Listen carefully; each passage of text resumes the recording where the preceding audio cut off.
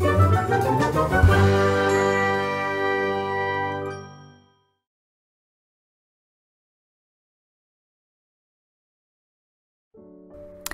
everyone, today I'm going to explore my watercolors a bit more, and I'll use a few colors that I haven't used in a very long time.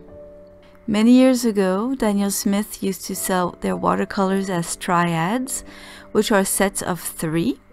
In the pack they would put a little flyer with swatches and the name of the paint, as well as the properties of the paint, and then the light fastness, the granulation, the opacity, and all that. And there was also a line drawing that you could use to reproduce a painting that they showed as an example of what you could paint with those colors. And that example was on the last page of the flyer. There was no step-by-step, or it was not a paint by number. It was just to give you an idea of what you could paint. Those triads were sold at a very good price, actually, anywhere between $18 and $25 if I can remember correctly, which is a very good deal considering how expensive each tube is.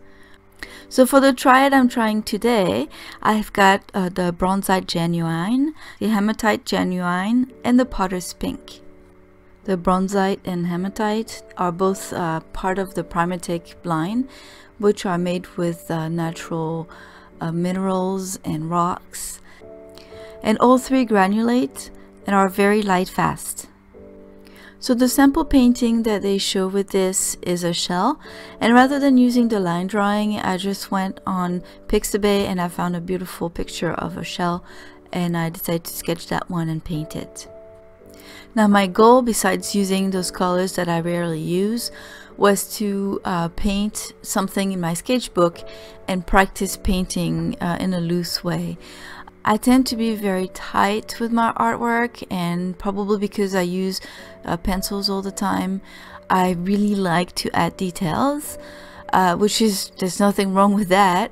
But I think when artists can paint loosely or do loose artwork, they're more free with their work. They aren't fixated on trying to add all the little details, and so that's what I'm trying to do. It's very hard for me to make my paintings or drawings look realistic but loose as well. So that's my practice for the day. Overall, I'm pretty happy with the result, and I really enjoyed using those 3 colors. Something that I didn't realize is that the Bronzite Genuine has little sparkles in it, and it's actually totally natural. I thought originally that I had not either cleaned my brush properly after I had did some swatches of my iridescent colors, but as I was reading the description again, I figured out, no, that is a natural effect. So that's very pretty, and especially if you use it to paint sand, which is really the perfect color to paint sand. But if you want to use it to paint something else, you might not necessarily want to have sparkles on your painting, so that's something to keep in mind. But it's a beautiful color. The Potter's Pink I thought was a bit sticky, but it could be because I've had it for so long. I did use a toothpick to stir it in the tube, but the color is really beautiful. It looks like a pink you'd find in nature. It's not too bright, not too pale. I think it looks perfect.